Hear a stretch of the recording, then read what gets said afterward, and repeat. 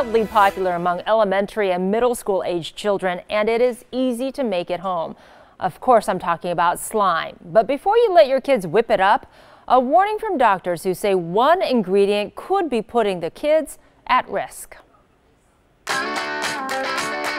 Homemade slime. Kids like 8-year-old Redford and 12-year-old Russell love to make and play with that ooey gooey toy. Slime. Slime. A quick search online brings up thousands of recipes for slime. Many use household items like glue and cornstarch. But there is another common ingredient, and it can be more dangerous. And we pick a tablespoon of borax out. Borax, a household cleaner.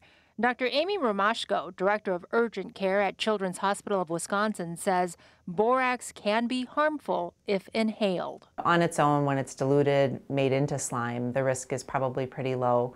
But borax, although it's a natural chemical, it can be lethal in higher doses in kids and adults. She says, think of it like baking with flour. Kids don't always keep the flour in the bowl like an adult. So it's just a little bit smarter to have the adults doing the measuring and making sure that it makes it into the other mixture without exposure to the child. Symptoms to watch for include respiratory complaints and eye irritation.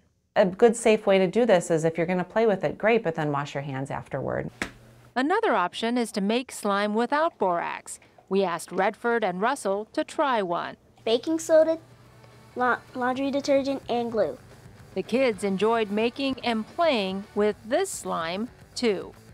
And super slippery as you hold it. Kids do love making that stuff. If you think your child, though, is having a reaction to slime or its ingredients, you can call the Poison Control Center or your local pediatrician for advice. I don't get it. That stuff's all over my house. Yeah, I know. What are you guys doing?